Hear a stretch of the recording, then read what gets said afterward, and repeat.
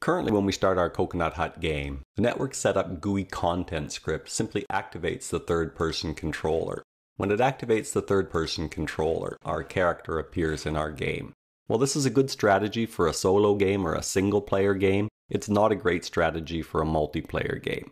For a multiplayer game, we're going to have to create spawn points. So instead of just having a static character in the scene, we're going to spawn our character using either Instantiate for the solo version of the game or Network Instantiate for the network version of the game at certain spawn points in the scene. Now, we're going to need two characters as well. Currently we have one character, and in a multiplayer game, if both players have a character that looks the same, it can be difficult for them to tell the character apart. So the way we're going to create our second character is we're simply going to take our existing construction worker and we're going to remove his construction hat. So we'll have our construction worker with his hat and we'll have our construction worker without his hat, and that's how our players are going to determine which player is them in the game, so they can recognize their main character. To do that, let's just quickly grab the mesh. We can do that by selecting the prefab, then coming down and selecting the controller. And down here inside the sources, we'll find the mesh. Now, I've already taken the time to make a second one, which is no hat. If we just quickly open it, you can see that I removed his hat. The way I did that was just by making this character editable, selecting the vertices in the hat and deleting them. So now we can take this third-person controller and we can make a duplicate of it. And we can call it third-person controller no hat. Let's make it visible in the scene just so things are a little easier to work with. And what we want to do is drill down in here and find the mesh, which is on the pelvis. This is the mesh here. And we're going to take this mesh, the construction worker without a hat, and put that in there. Now if we take a closer look at this character, you can see we have our construction worker without a hat. So I'm just going to rearrange these prefabs a little bit. I'm going to move them up with this other prefab. I'm going to create a new folder in here. And I'm going to call it main characters. And I'm going to take the existing prefab and drag it up in there. And now I'm going to take this new one that we just created and make another prefab just by dragging it into the folder from the hierarchy. So that gives us our two characters. Now we don't need them in the hierarchy anymore. They don't need to be here. We're going to instantiate them, so long to the static versions. Now, how are we going to instantiate them? Well, we need to create some spawn points. So let's start with the three new game objects. The first one we're going to call spawn points. The second one will be player 1.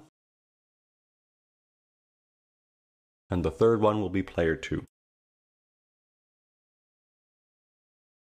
Now we're going to position these spawn points in the scene, but before we do that, we're going to apply a gizmo to them so we can drag them a little bit easier. Just a little red gizmo.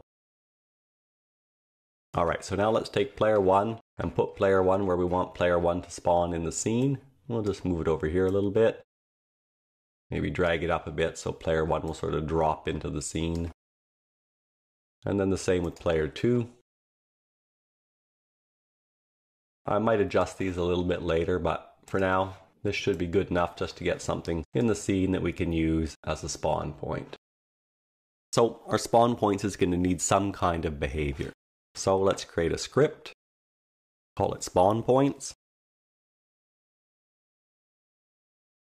and attach it to the game object. And now let's edit this script. Okay, so this script is going to have an array of spawn points, and it's going to get that array by looking at its children and populating the array. But the first thing we need to do is create the array. So there it is, just a private array where we can store the spawn points. Okay, so we have the array of spawn points. Now we're just going to create a little piece of code which is going to iterate over the children of the spawn point object and populate the array with the transform. So it's going to find player 1 and player 2 and put them into this array. A very simple single line of code. So we created two player prefabs and we're going to assign those player prefabs as the players to spawn at the spawn points. So we're going to create an array of default characters, come back into Unity, Wait for the script to compile. Say there are 2 characters, and they are our third-person controller and our third-person controller without a hat. Now, we're going to need one other little piece of code. Well, we're going to need many other little pieces of code. We're going to need one right now. And what this piece of code is going to do is it's going to find, using an index, the spawn point. The reason we're doing this is because later when we have a network version of the game, each of the network players is going to have an index number, 0 and 1. And we're going to use this method to get the spawn point for player 0 and the spawn point for player 1.